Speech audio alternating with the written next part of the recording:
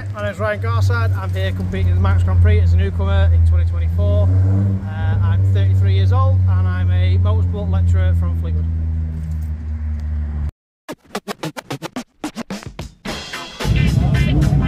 Take your time, Sam. We have flight with 120.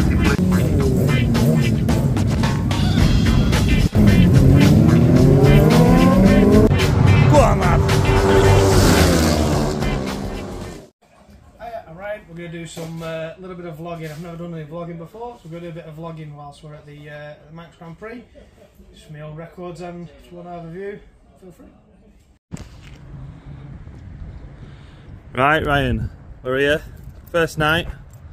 We're out tomorrow. Yeah. How are you feeling? Alright, yeah, pretty much ready to go. Just want to get on with it, if I'm honest with you. I've got a newcomer's lap first, behind an instructor, and we'll go out on the 600 for senior practice. I'd like to get 2 laps in on the 600. Come in, swap onto the twin, and then hopefully get a couple of laps in on the twin as well, and just familiarise myself with both bikes. I've not ridden either bike. I've ridden R6s before loads of times, British Superbikes last year, so that was okay. So I'm comfortable with the 600. I've never raced a twin. I've never ridden this one, and it's a bit of a Franken bike, but it's been a lot of work to get them both ready to go off down Bray Hill. Yeah, just see how we get on, I suppose, and just I'm going to treat it like I'm going for a ride to the shop, because life's hard if you get it wrong around here, if you know, don't take it serious. So I'm going to just dawdle around, get used to the track, see how I feel, and then we've got a week's worth of practice before the race is on Saturday and Monday. So, have you been to El Man many times before? Are you that familiar with the course, or? Not many. I've been over once or twice as a spectator. My dad did the Manx in 1996. So I came over that, but I'm a bit young to remember much of that. I came over twice earlier this year in my car, going round and round doing laps. Crashed it one of the times I was there and wrote it off on the mountain. But less said about that, the better. No, I think you need to tell us about that. What happened? It was a bit wet, and I had time to kill before I was due to be here, and yeah, just went for a drive. Went off the edge of the mountain at the 33rd milestone, singing to Katy Perry. wasn't being silly, or didn't think I was being silly. Yeah, just turned in and it just come round on me, and managed to catch the slide, but clipped a bank and it snapped the steering. So there's nothing I could do about it then. No brakes, no steering. It just went straight off the edge. So that was alright. Stuff happens, doesn't it? So, hopefully that's me crashing for the year out of the way. Yeah. Yeah, I've been around, done probably about 20 laps in the cars.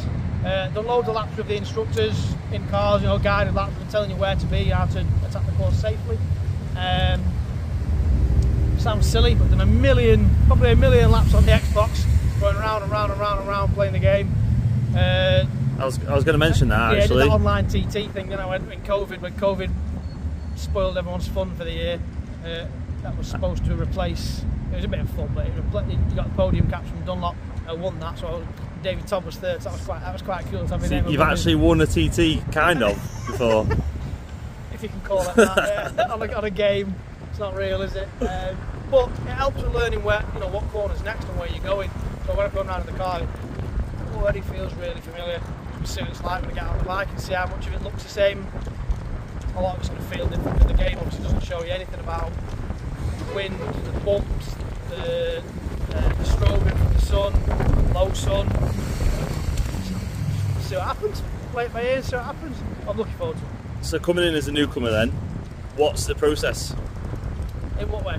How have you been? You've been over a couple of times before. What did you do when you were here? Oh, so when I was here, so I was doing laps with the instructors.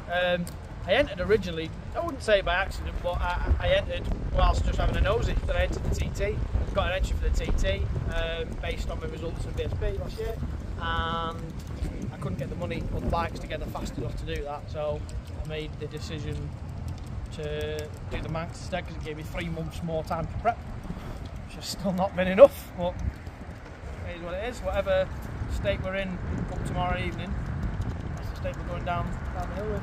But yeah, entered online, paid me money, got, you know, routed around a lot of sponsors, got a lot of sponsors who helped me out massively, piled a load of my own money into it. I'd hate to add it all up, but I'd estimate I'm probably about 11 grand in. That's including buying new levers, new helmets, stuff. It's all got to be like CE approved and what have you. It's all got to be by the book. Load of money spent on the bikes, obviously, as well. And the ferries, the ferry was nearly 700 quid. Estimating probably about 500 quid in fuel. Probably about 1,500 quid in tyres. Depending on the weather, So as far as getting your entries accepted then, you've done a lot of racing before in... Yeah, I've done loads of club racing over the years, haven't I? Loads of club racing, doing quite well at it, mostly winning. Good club last year, wasn't it? Yeah, last year we did British Super Sport. There was no false hope that we were going to do amazing at that. That was supposed to be a 2-year plan. First year to learn, second year to try and get some results. We still did well, finished 5th in the Super Sport Cup. Got second in that, I think we were best result in that as a race result. And overall, full Super Sport, I think the best result was 13th. So I scored genuine Super Sport points, which was my target at the start of the year, so I was pleased with that. Yeah, the results were obviously good enough for these guys to be happy that I can ride a bike at a good enough standard that they can lead me to it and not have to worry about me doing anything silly. They just wanted to make sure I know the course safe enough, and they're happy with it, so yeah. So you're a competent rider. For those guys that don't know then, in terms of your ACU licence, so do you want to run us through that? Yeah, so I started about 10 years ago. In fact, my first full season, because I was still in a novice bib then, was 2017. 10 races at 3 different circuits on 10 different days. Gets you to your clubman. Same again to get to your national. I think you have to be within 110% of the winner of for those races to get to your national. And then once you've got your national licence, you can apply for your mountain licence. It's a similar process. I think it was 6 within 12 months of the start of the Manx. I think off the top of my head, I can't remember. It's written down somewhere. It's online. So normal race routine then. What's the plan tomorrow? You're going to be up early or? Come back to me, but probably not. Food? I don't tend to eat much on race days. I'm not even racing and I'm hungry now. Yeah, I'll just... Quick poo before you go out?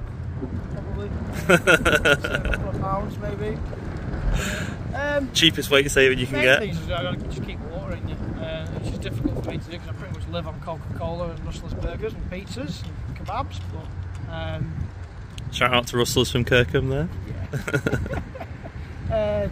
I'm just going to treat it like a normal day.